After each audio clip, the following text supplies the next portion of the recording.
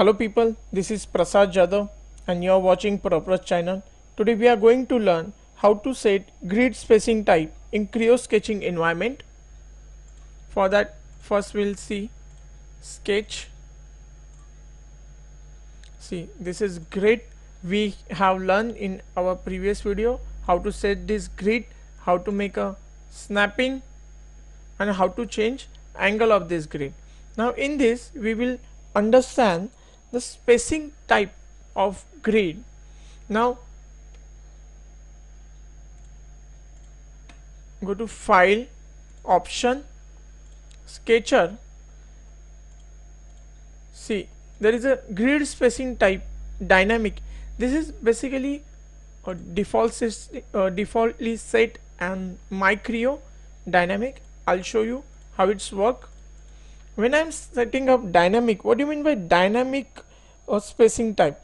Dynamic is that in this grid system is determined by the system based on user operation of zoom in and zoom out. It means if I'm going for selecting sketch, if I'm selecting my plane and going for sketch, you can see here if I'm zooming and zoom out, see my grid, the visualization of that grid is changing along with that zooming and zoom out. It's trying to get adjust with the screen. This is your dynamic.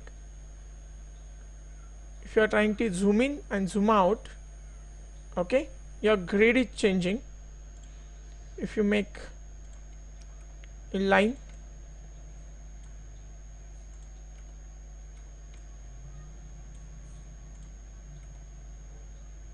dimension is 85. See how your grid is changing along with it, visualization part. Now we will go for the next type.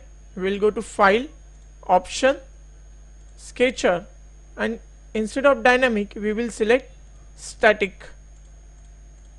We will select static. Now in static we are keeping 1.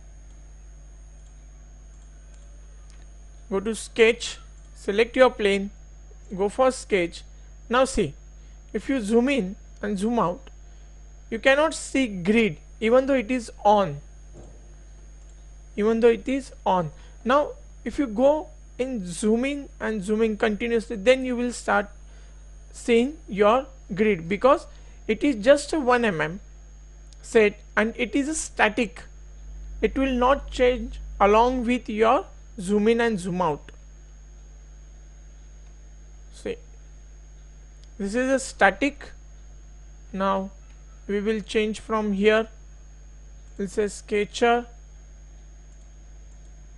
we'll make dynamic. You have to come out first, go for sketcher, select it. Now see the size of your grid visualization. It is changing in dynamic. If you see, it is of 30, but see, yeah, visualization is changing. These are the two methods you will find out in your grid spacing type. One is dynamic, which we have learned. Second one is a static.